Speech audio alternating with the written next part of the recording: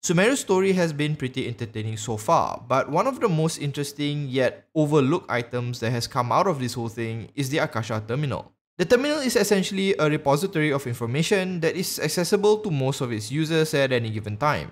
On the surface, the terminal appears to be a pretty handy tool, but as the story unfolds, we learn that there are a lot of caveats and negatives to its usage. While the tool may appear to be something only able to exist in the realm of the fictional, did you know that we already have this technology in real life?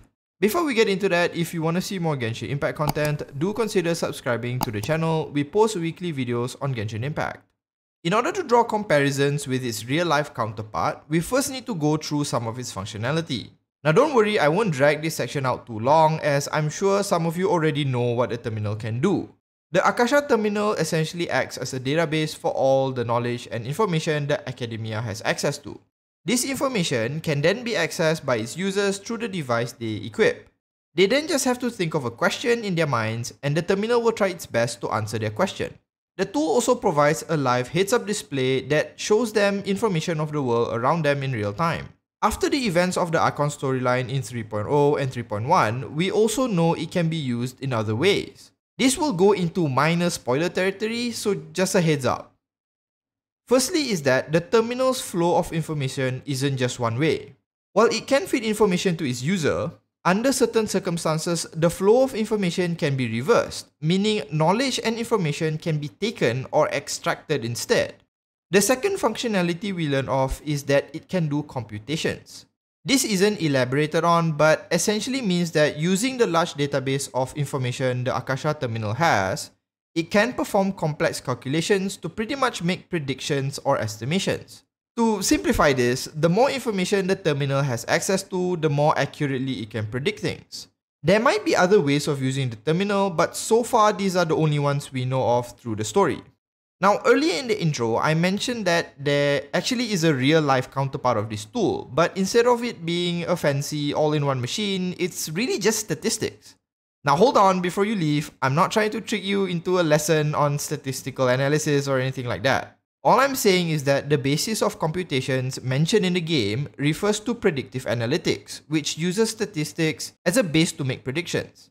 See, statistics isn't just a way to prove your point in an argument. It's actually a way to make inferences based on numerical data. For example, if I wanted to predict what kind of movie you'd like to watch, the more information I have on things you've watched before, the more accurate my guesses will be. In the past, collecting and compiling this information was not an easy task, so statistics didn't really have enough data to make accurate predictions. But with cheaper storage costs and everyone and their grandmothers having data online through things like social media and whatnot, that limitation has severely been reduced. So now given enough information, we can actually start predicting how someone might act or behave before they even do it. Now, of course, this is nowhere near the accuracy you can get with the Akasha terminal, but in comparison, the terminal has far more information in terms of both volume and accuracy since, it pulls it out of people's minds. In any case, you've seen a basic example of this when you use Netflix, as it makes recommendations on what other movies you might like based on your past viewing history. A more extreme example is one from a department store chain in the US, which I won't mention their name. Basically, what happened was, by analyzing their customer purchasing information, they were able to predict that one of their customers were pregnant by comparing her purchasing trends with those of other pregnant women. The thing is though, at the time, she hadn't broken this news to her family, so when the stores sent them coupons and discounts on baby-related items, well, they were understandably surprised. What is more interesting though is that this didn't happen recently, but almost a decade ago. So in reality, the ability to predict what someone is going to do or their state of mind or condition is well within the realm of possibility. So if you stayed this far into the video, I'm sure you're wondering what any of this has to do with Alhaitham. After all, it's in the title of the video and I haven't talked about him at all. Well, what kind of confuses me is that we learn of the computational and predictive abilities of the Akasha terminal from Alhaitham himself. Obviously, being a part of the academia and holding a notable position as its scribe also affords him access to more secret information. Despite this, and despite knowing how the tool is actually used, Alhaitham still continues to be linked to the Akasha terminal. He doesn't seem to be bothered at all with the fact that information can be taken from him and his moves predicted. which makes me question why he seems to be indifferent to it, especially with how careful and private he appears.